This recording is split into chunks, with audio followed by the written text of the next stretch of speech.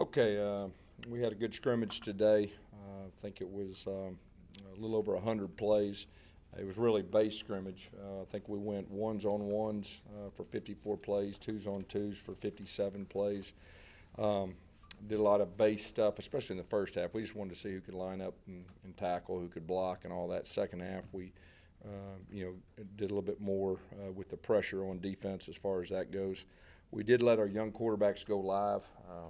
Anytime you go live, you can really find out a lot of information, and that was Woody and Malik.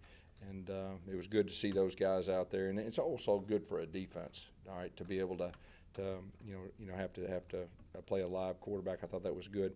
In the middle of the scrimmage, we did 3 live punts and a punt return, which this is the one opportunity that our guys can really show what they can do. Eli Stove was one of our returners, Ryan Davis, and then John Franklin also got a rep back there in punt return. So we really we got some good information off that. But overall, I don't think there was any major injuries and all that, and you always worry about that. But overall, I thought it was a solid day. Defense did some good things, offense did some good things, but it was good for us as coaches, and players. I mean, for the players to kind of see where we're at, because there's nothing like live football. I mean, you can simulate all you want during practice and thudding up and all that, but when you actually go live, and there was a couple guys too that, anytime you go live, they respond in a different way. So overall, it was a good scrimmage. Questions? Instead of not going live, is it because you've got a better idea? Yeah, we have a little more information on him. Like I said, the older guys, just those 2 young guys, we really wanted to give them a chance to show what they could do. What did you see out of them today?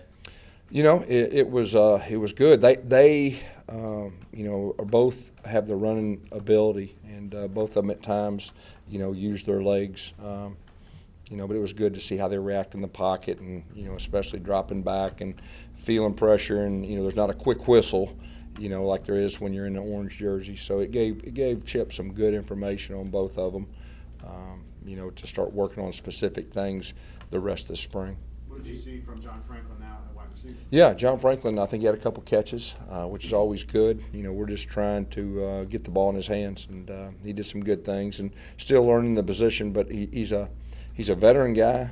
The fact that he played quarterback, so he understands the splits and the depth and the timing and the progression and everything that goes with that. And I thought he did some good things. And each practice you see him getting more and more comfortable.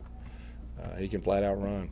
The defense, get the better of the first team offense today a Really, little I think it was pretty even. I mean, I really do. There was some good things on defense. The defense forced some 3 and outs. The offense moved the football. It was really close today, is what I'd say. Yes, what did you see out of Jared Siddle in your first kind of scrimmage opportunity? Yeah, I thought it was good for him out there in the stadium. He hadn't played football in a year, and so it's different when you get out here. I thought he did some good things. He got some things that, Chip will work on correcting for the rest of the spring. But even though he wasn't live, when you're out here and you scrimmage football and the coaches aren't there and they're off the sidelines and you just let your guys play, you learn a lot. And so it was good for him.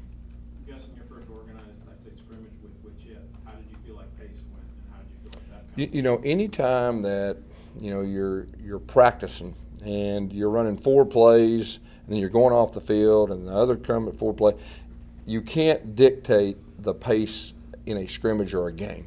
Now, we have our pace periods like you've seen before, but there's nothing like the real thing. And I thought after the first series or 2, they started to really get in some tempo, but that's a process, And of course, next Saturday, the tempo should be better. And so there's some teaching moments off today's scrimmage that definitely can help with the tempo moving forward, and that usually happens the first scrimmage too. Were you putting an emphasis on the passing game or the running game, or was it pretty? Yeah, with that being said, I should have said this earlier, we 60% run, 40% pass.